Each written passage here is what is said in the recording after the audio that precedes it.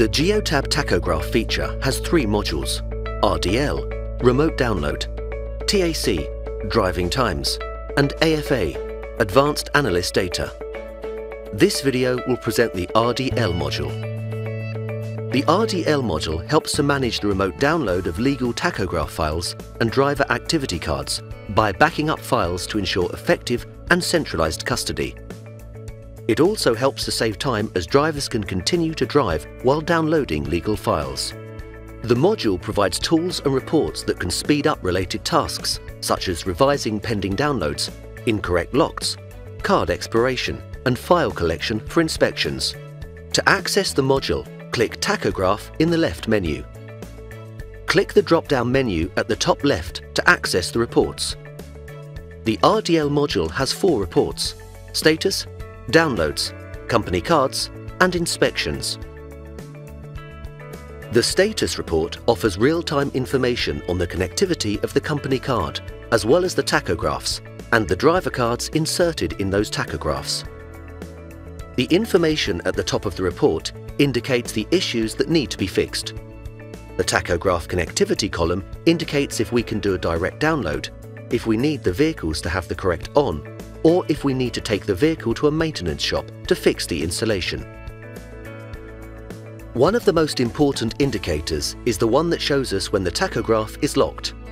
A locked tachograph with a different card from the one used for the download would download files that would be invalid if used during an inspection. We can also see errors or warnings found in the files for each unit. Other key indicators shown in this report are legal limits, upcoming downloads, and the next revision date for the tachograph or the expiration date of the driver cards. We can click the speaker button to receive weekly notifications on the status of the downloads. The company card section shows the list of company cards assigned to the fleet. Along with the numbers and names, there are other important pieces of data like the current status, the name of the last equipment and where it was connected, the expiration date, and the last connectivity date. In the View Configuration settings, we can view cards that have expired, and we can see all the cards that have been assigned to the fleet.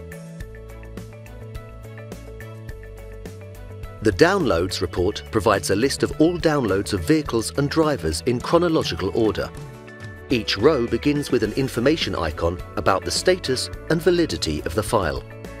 Click it to see more details about the origin of the file. It also offers information about the content of the files, indicating the data range they contain and when they were added to the system. We can add files using the Upload option or download selected files with the Download option. The most useful feature in this report is the wizard. With the wizard, we can select one or more vehicles and it will automatically detect which drivers have been active during the selected time period. The wizard will also select the necessary file to cover that period, and the system can show the selected files and the activity within those files. You can download files grouped by vehicles, drivers, or both.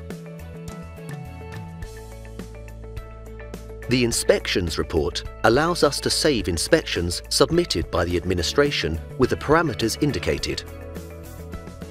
To create an inspection, we only need to add basic information to the form, such as its reference, the list of vehicles to inspect,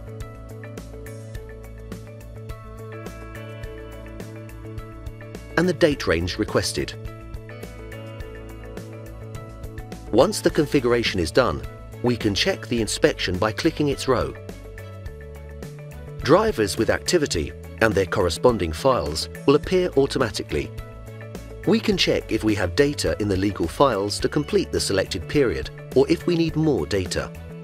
If you need more data, you can schedule new remote downloads or add files downloaded by another system. Once the inspection is 100% complete, we can download all files as a zip file, or have 2 zip files, one with vehicle data and another with driver data.